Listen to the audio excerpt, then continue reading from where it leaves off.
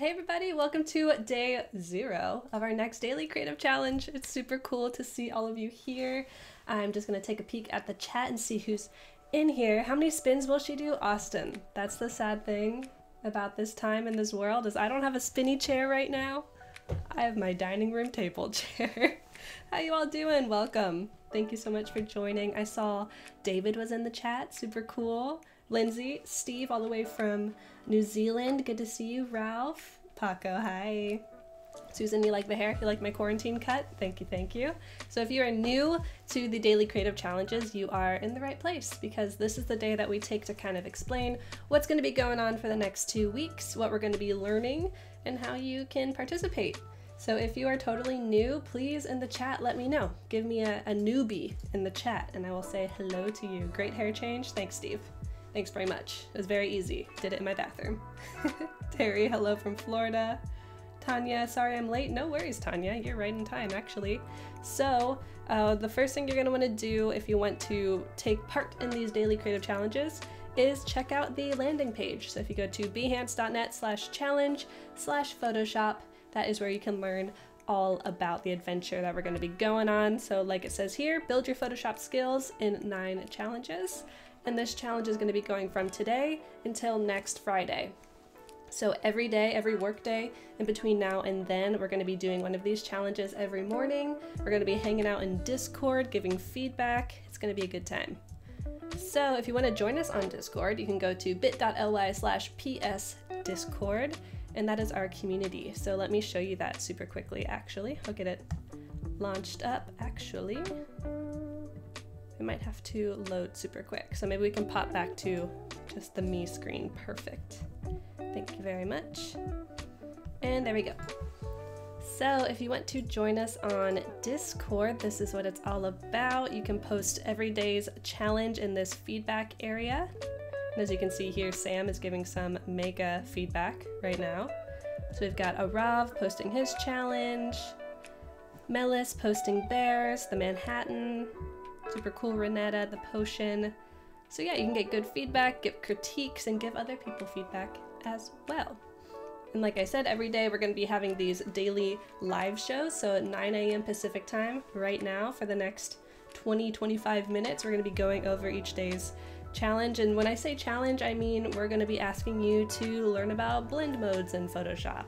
Learn about cropping and straightening and all those kinds of things. Maybe we'll even jump into Photoshop on the iPad, but you can find those challenges every day here. So if you come to this landing page, every day one of these will be unlocked. And then you can also find the challenges on Discord. If you go to Creative Challenge at the top, Sam, thank you Sam, will be posting the challenge. So we'll have a little bit of info there. Okay, cool. So Kara, hi! How was your stream this morning? Super cool to see you. Happy birthday, by the way. Everyone give Kara a happy birthday shout out. Diana says it's evening here, wine in hand. That's amazing, Diana. I'm still working on my first cup of coffee. Yes, Sam is a super talented painter. I agree. Alrighty. So during these welcome streams, we like to show you how to make a project on Behance, since that is the way that we are going to be sharing our work. Let me show you an example. If I go to my profile, you can see the last, I don't know, 10 or so of my projects are all daily creative challenge projects. And if you don't know what Behance is, that's where we're chatting right now. It's an awesome social community where you can host your creative portfolio as well and get hired, find people to hire. It's very cool. I always tell this anecdote, but I found my Adobe internship on Behance, so it works. Yes, happy birthday to Kara, super cool. Kirsty says it's afternoon over here in the UK. Happy afternoon, Kirsty. So this is what we're going to end up with at the end of the challenge. A nice project with 9 different assets in it. You can lay it out maybe a little bit more nicely than I did. I kind of just plot my images in here. I haven't had time to go back in and design my whole project, but that's another layer on the cake. Cool. So let me show you how to make a Behance project by first showing you how to use a little bit of Photoshop so we can get a cover image for our Behance projects. Now, if you don't have Photoshop and you're wondering how to get it, one surefire way to get it is to download it from your Creative Cloud desktop app. So if you have Creative Cloud, it will come with this desktop app, which is basically your hub for all of your apps.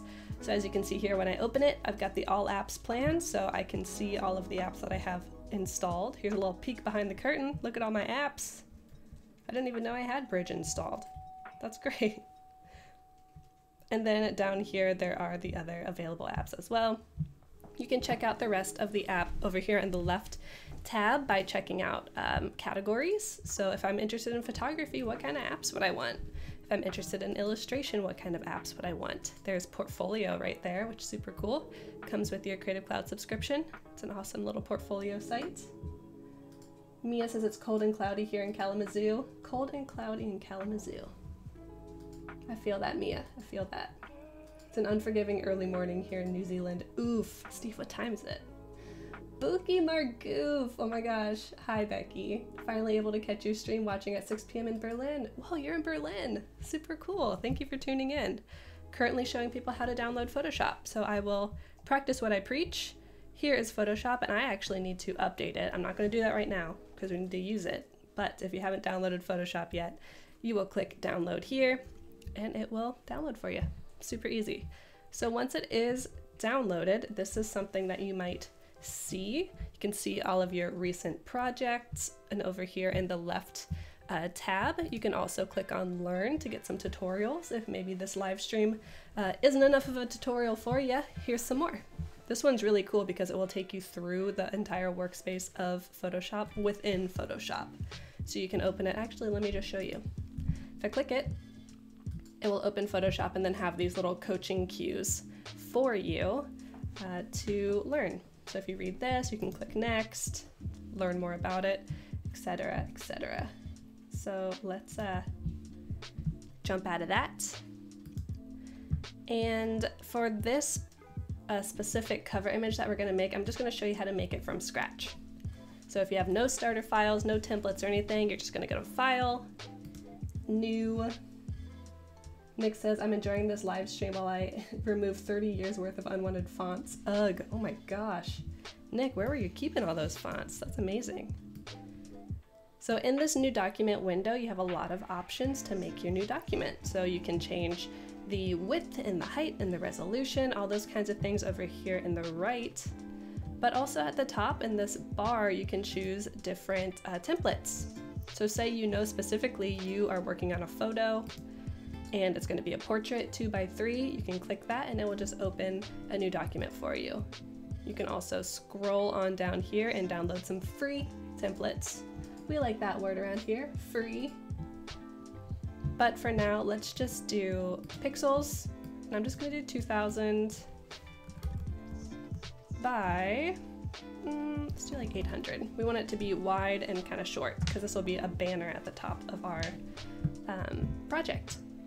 All right, resolution 300, that's great. High res, and there we go. So if you do Command minus to zoom out a little bit, you can see right here is my workspace, kind of hovering around it. And then over here on the right are all of my panels. This is completely customizable. So right now I'm actually a little overwhelmed by the amount of panels that I'm seeing. Let's go up here to this burger icon, as they say. Have you guys ever heard it called that? The three lines on top of each other? Burger. We're gonna close that tab group, and I can even grab these, move them in, move them out.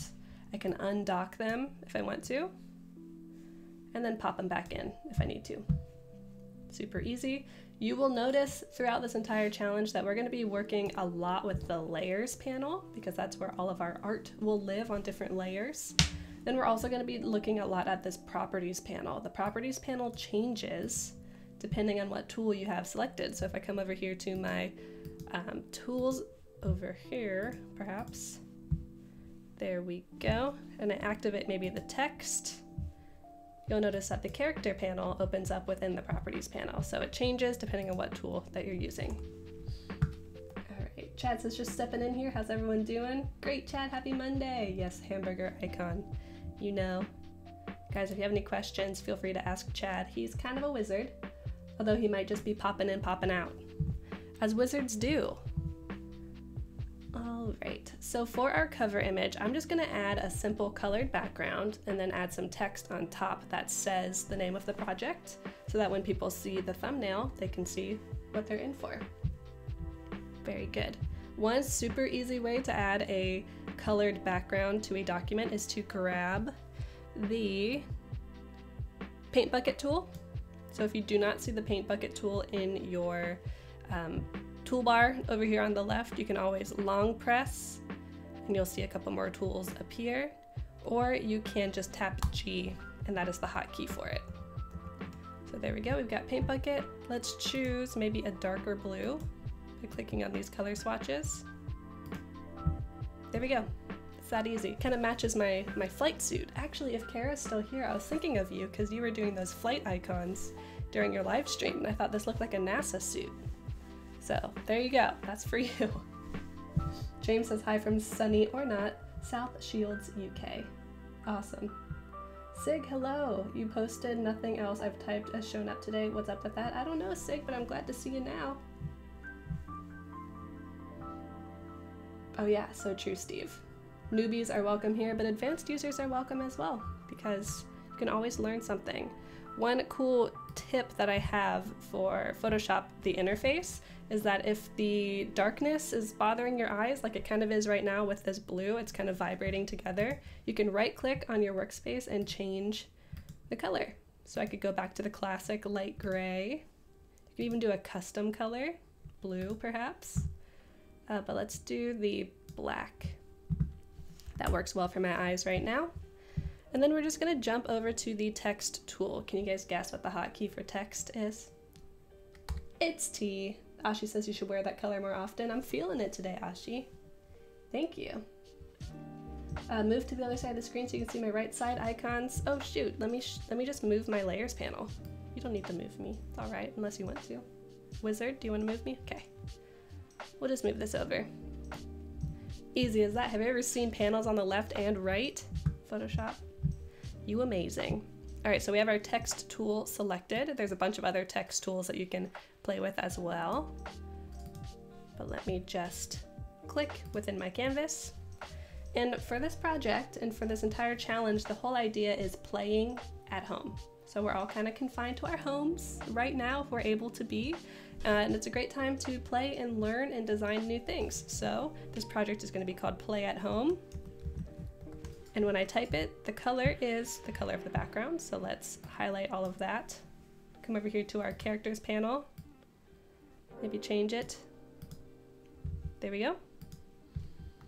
Play, hitting return to get a new line at home. All right, that's super small. I'm using the move tool to get that centered, and you see those magenta guides pop up to help me center things, make sure they're right in the middle. Great. That's pretty small. So let's either increase the font size or just grab it and transform it. Eric says crazy easy, too easy even. There's a couple different schools of thought when it comes to changing the size of typeface or font. Some people don't really care if you just transform it. But if you're kind of a design purist, you might want to come in here, make sure the text is selected, and actually just change the font size. That way you can change the leading as well. I'm over here in my characters panel. You can increase the leading, which is the space between the lines. You can increase the font size, or type size. This just gives you a little bit more ability to customize. And then you can also change the kerning as well, which is the actual space between the letters. So one thing I want to do with this design is make sure this at sign is a little bit bigger. Since the typeface for this is tall and skinny, I want to make sure this at sign doesn't feel too weird or out of place. It's very round compared to these rectangular letters. Ashi says sleep? What's that? It's very important, Ashi. I hope you get some. All right, let's just highlight this specific symbol and increase the type size. So it's going to take up a little bit more space. We're also going to increase the leading a little bit. And don't worry if I'm going a little bit fast right now. If you're a beginner, we will definitely be talking more about all of these options in the next 2 weeks. You're stuck with me for the next 2 weeks. Stay and play. There you go, Alberto. I like that. Tanya says fresco is my absolute favorite. Tanya, it's up there for me. I think I'll love Photoshop forever, but fresco is built for people like me. You and me, Tanya, as illustrators. Alrighty. Just playing with the kerning here, making sure it looks good. And then if you want to get real wild with it, we can make a new layer if we see fit. Whoops, not a new document, new layer, please. That was just a Shift Command N or Shift Control N if you're on a PC to make a new layer. And I could use my brush tool, guess the hotkey, it's B. I have some Kyle Webster brushes selected. I'm just going to paint over. You can't really see it too well because it's the same color, but then I'm going to change the blend mode. And like I said, we are going to be going over all of this kind of stuff over the next 2 weeks. Don't you worry about it. I'm just trying to inspire you right now to whet your appetite, to know what is possible. And maybe we'll put this play at home on top. Okay, cool. So now seems like a good time to get this exported so that we can get a Behance project going. Michael says, what are we learning this morning? Michael, we're learning about the Daily Creative Challenge. So today is the kind of welcome day where I just explain what the challenge is going to be, but currently I'm showing you how to export our cover image for our project in Behance. So to get an image out of Photoshop and onto something else, let's export it by going to File, Exports, and there's a lot of different export options. It depends how detailed you want to get with your export. If you need a specific resolution or a specific size or specific scales, these are all here for you, but right now let's just do export as. It's kind of a nice medium. It gives us a lot of options, but it's not too overwhelming. So we get this export as window, and we can choose our file formats. JPEG works really well for this. We might want to use PNG if we have a transparent background, but we don't. We have a blue background, so JPEG works just fine. Here you can also do final changes to our image size, so we can just keep it at 2000. Height 800, scale perfect.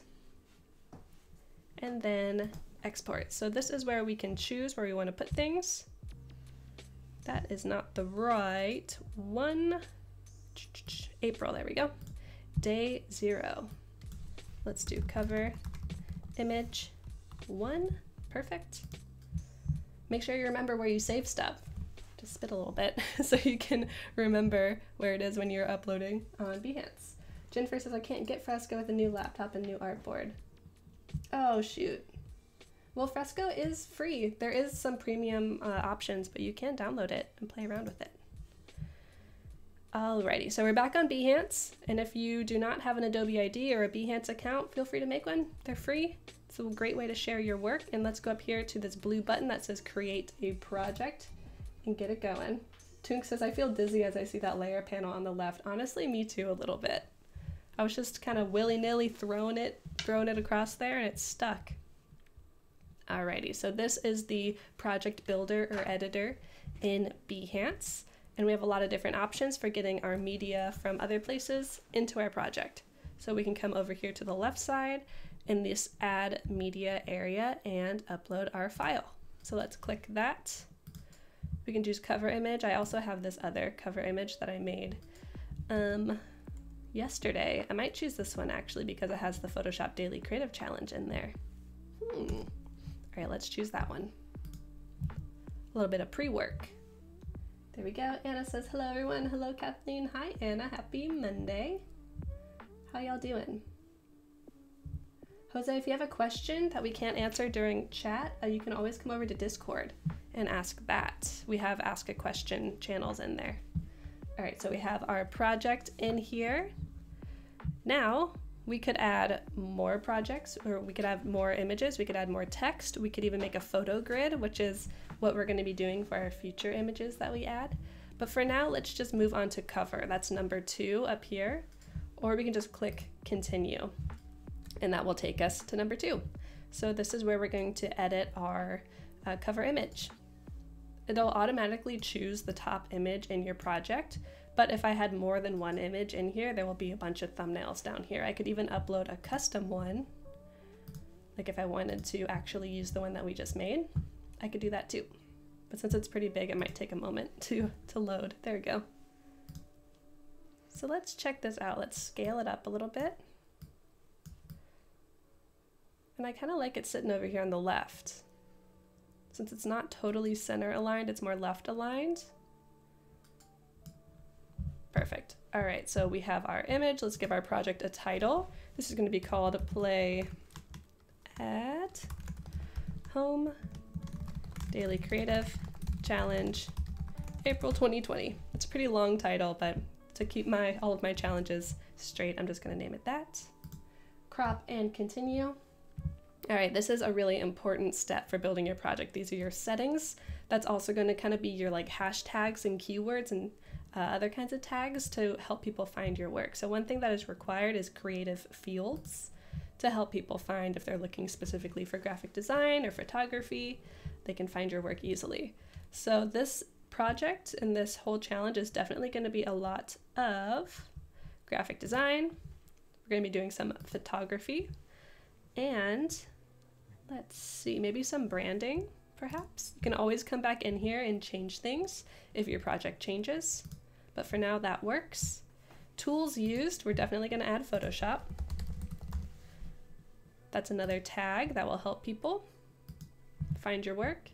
And then in discoverability, this is super important. In your project tags, you're going to do PS Daily Challenge.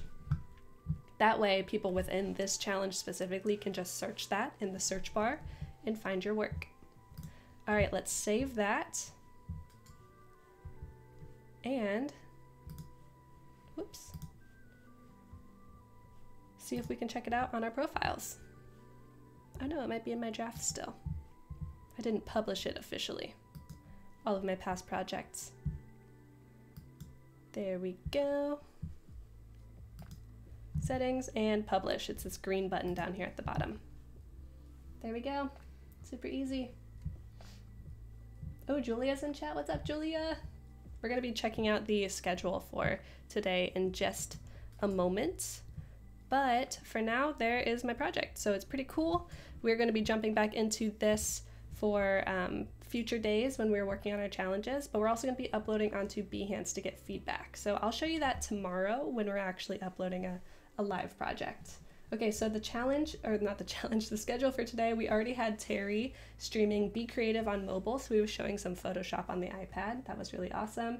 Up next, we have Voodoo Val. She's going to be doing some illustration in Photoshop.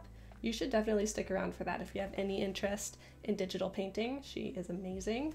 After that, we're going to be doing the day 0 of the Daily Creative Challenge for Illustrator. So that is awesome. If you want to learn some Photoshop, come here, little Illustrator, stick around for that.